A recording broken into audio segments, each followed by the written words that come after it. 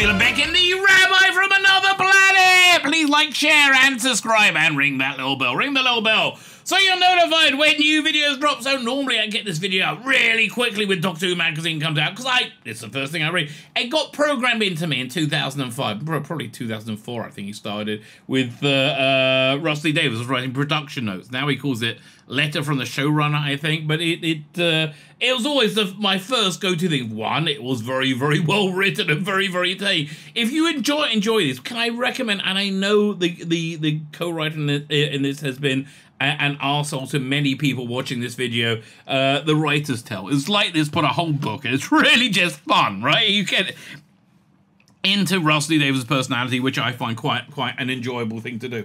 But anyway, so this week we had Nolly come out. So there was so much Russell T Davies. I haven't even published it all yet, right? I don't know when this video is going up, but there was so much Russell T Davies, right? Just so much. I haven't been able to get to it yet. So now we'll finally get to it. I did it on my live stream. I'm recording this on Monday.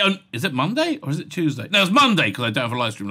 My live streams are on Tuesday, Thursdays, Sundays, maybe Saturdays as well, if I'm in the mood. If you can get me ready in the mood if you want. Yeah, put on something sexy, darling. That'll do the trick. Or just saying yes. I don't take much encouragement. Anyway, so finally getting to this column, right? Getting this column, and I was gonna pair it up with another article talking about introducing the new executive producer, who sounds awesome, right? Sounds awesome, but article goes on forever. But anyway, this one, it goes on for, 15, 20 minutes? I think, okay, well, I guess I'm just going to make this a video in of itself. I'll make the, when I go over the article with where the new producer is. And again, can't remember. Look, I know many people's names. I just don't know his name. I got Rusty Davies, I got Julie Gardner, I got Jane Tranter, I got Phil Coulson. Now I've got to remember somebody else. Come on. And I think I may if have a strong guess who will be the composer for season 14 and the trailers. I think it's the guy who did them. If it's not Murray Gold, I think it's the guy who did the music for Nolly, which I just finished watching last night.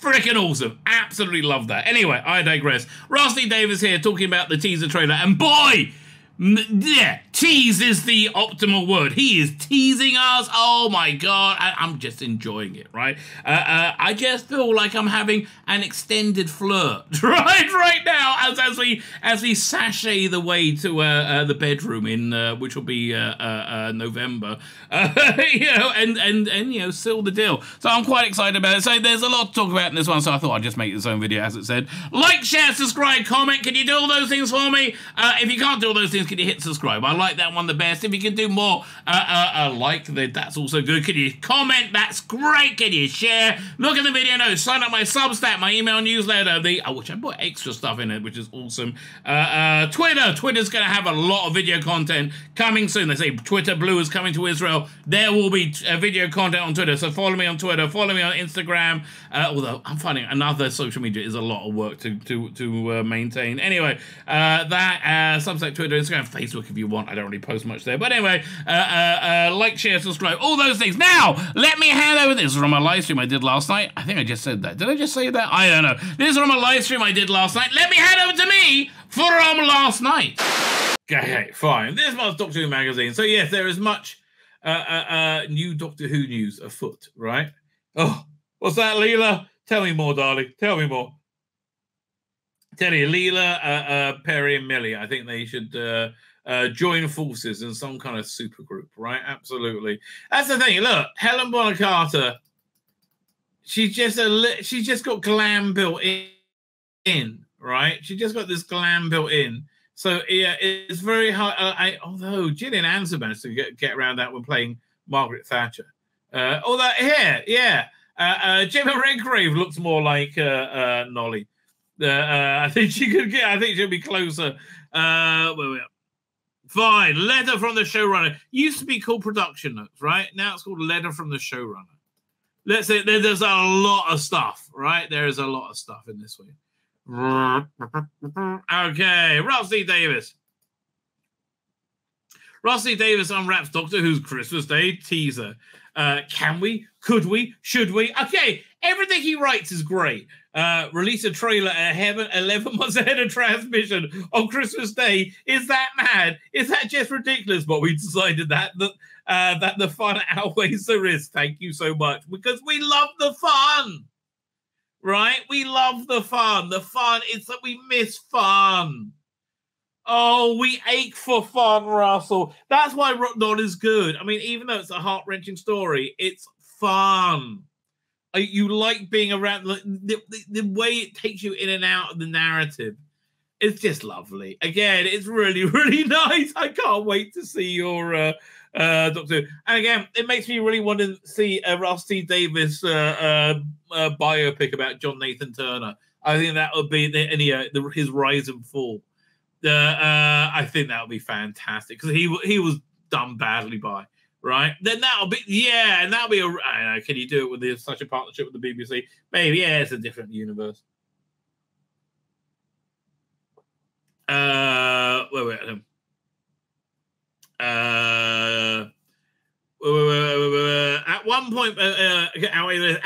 point before Christmas, Jane Tranter musing on Shooter's appearance in the Barbie trailer. Bit odd, she said, releasing a trailer now for July. I said, Jane, our show doesn't go out until November. Oh, yes, she said, and we hooted. I think it's weirder for July than it is November. Our trailer was created by Manick Lawson and a brilliant team at BBC Studios, with the edit being done by Phil Ball. It went through 100 different versions before you saw it. It went for 100 different versions before you saw it. Too much, too little. Is that FX shot ready? Oh, well, listen, they were. Those FX shots are freaking awesome. Man. Loving Meet the Beat, baby. Or should we use a placeholder? A guest star dropped at the last second. Ruth Madley happily added, but then don't forget, warn Ruth, tell her, let her know it's Christmas out, or it's Secrets out on Christmas Day. Her phone will go mad. It did. I love that. At one point, we've been through so many changes. I said, Manny, is this like Call the Midwife? Is it like some Call the Midwife? He said, oh, yes. And we hooted. There's a lot of hooting. Yes. The trailer contains zero footage from Special 2. Doesn't say from Special 3, though, right? Does it? Well, it's got what the hell is going on here? That must be Special 3. Aha! There you go.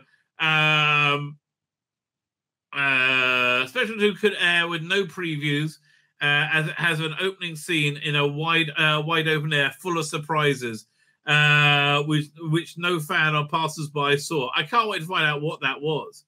Right? This is what we're going to talk about in a second. This shot. This is apparently somebody famous. This is a big guest star.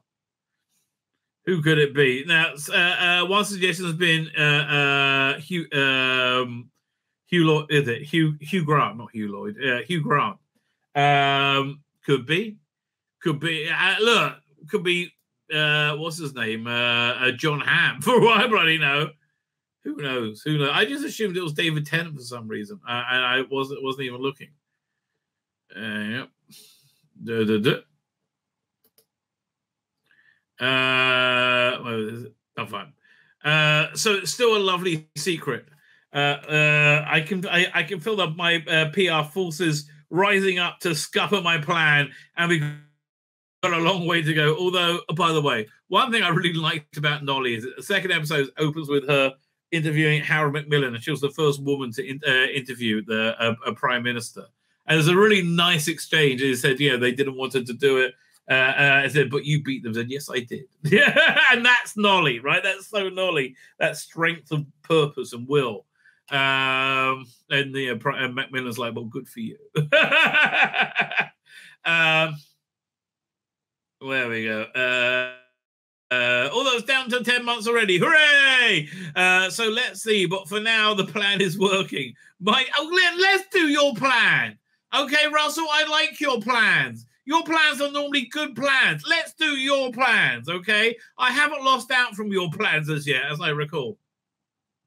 Mind you, as I write this from the beginning of January, who knows what we spoiled by the time you read it? Oh, nothing as yet. The trailer still contains secrets. There's Neil Patrick Harris's. There's Neil Patrick Harris. Okay, there's Ruth, and then there's the Noble Temple family in all their glory, and Ronak Pataki as Major Singh.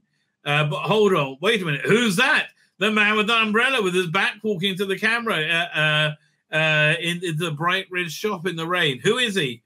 That's a lovely guest star. Wonderful actor walking past unnoticed. Wait and see. Okay. Those 60 seconds were originally designed to be a much larger 90-second trailer to go after Power of the Doctor on November 23rd, 2022. A trailer for, well, things that are still secret. That must be the spin-offs, right? They must be talking about the spin-offs, which I'm very excited to hear about. But like, okay, I mean, that's what I think. I think it's but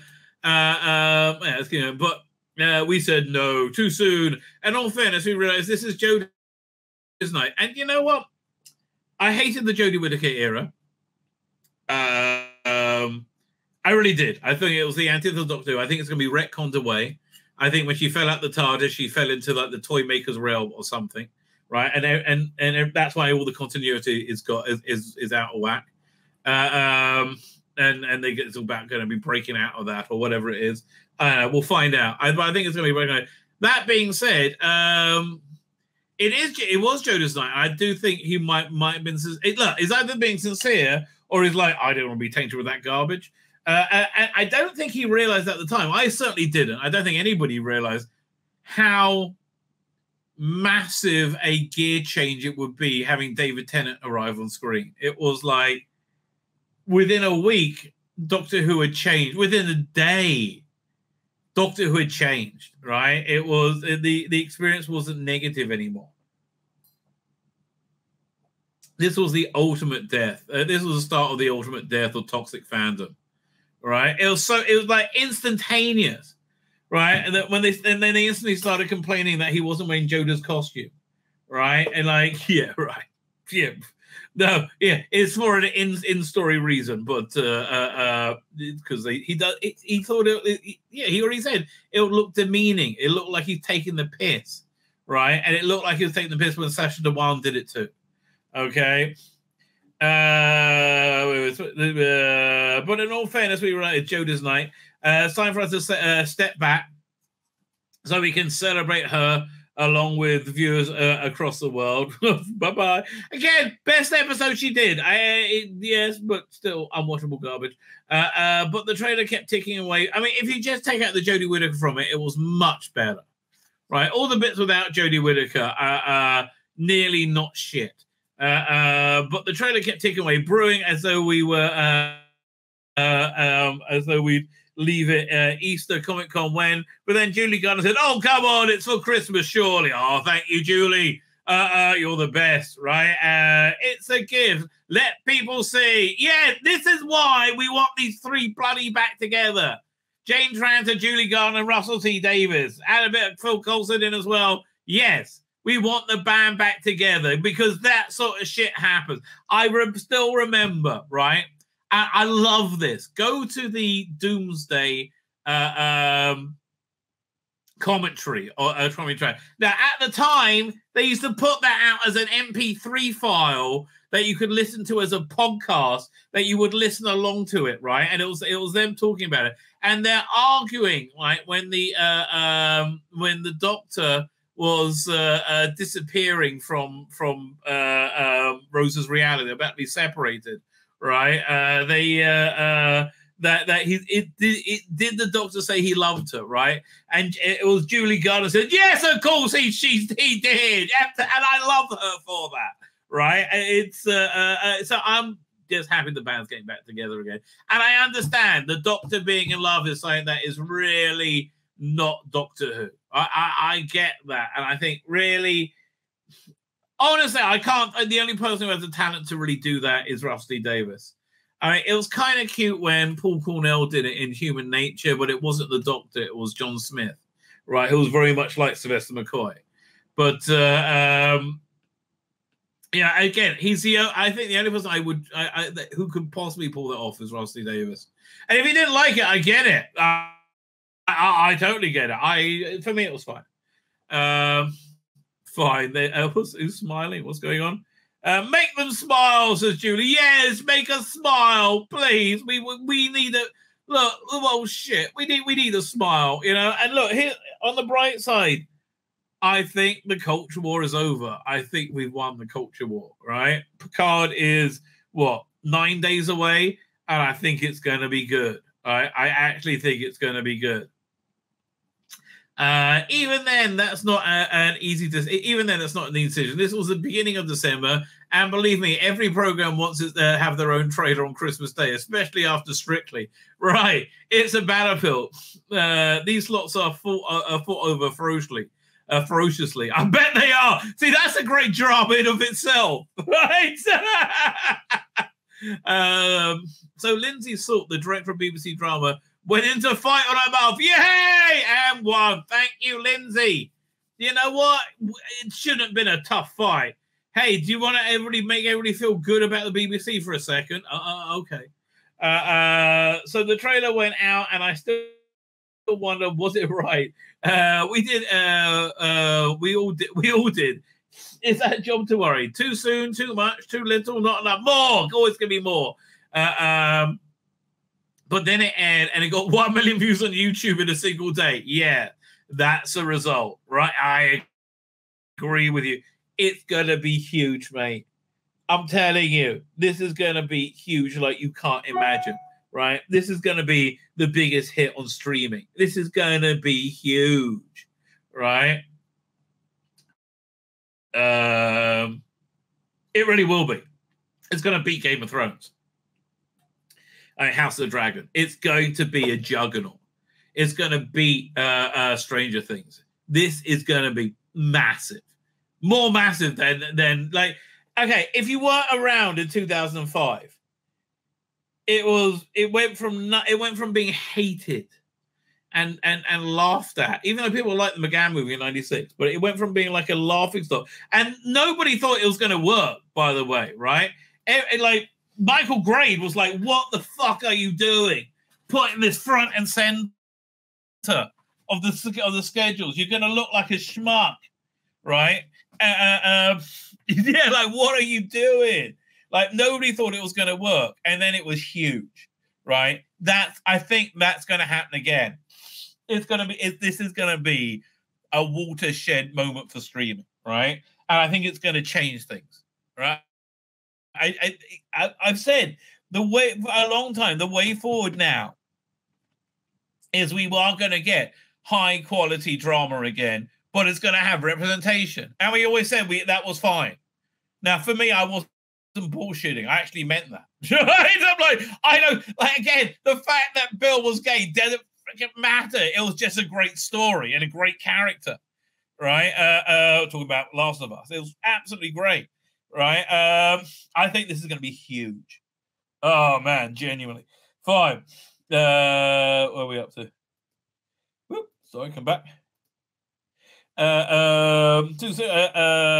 That's a result. A few days later, I was at my local newsagent as a well-faithful reader. You're a fan. You know the heightened vision you have for Doctor Who images across the crowded shop. Yes, you do.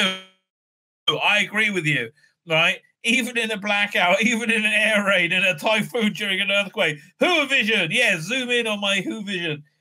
Who vision, zoom in. I don't know who. And there it was. David and Catherine, the Doctor and Donna on the cover of TV and Satellite. The bloody cover, exact. Why? Because we're happy to fucking see them.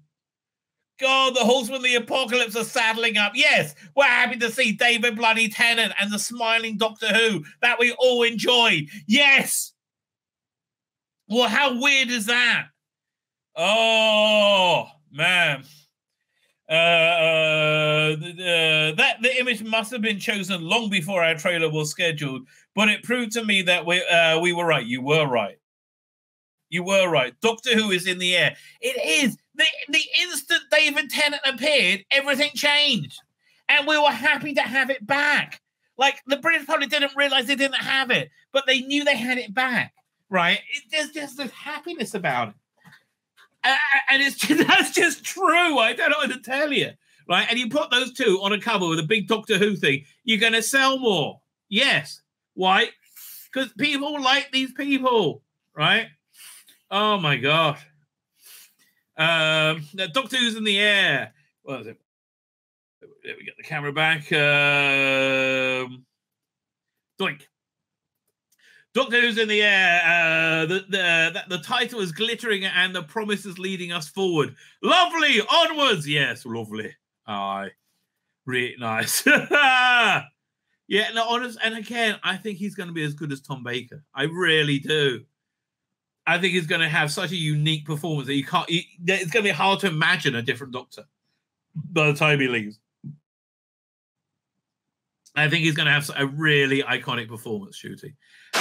My name's Tzvi Lebetkin, the Rabbi from another planet. Please like, share, and subscribe, and ring that little bell. Ring the little bell so you are notified when new videos drop.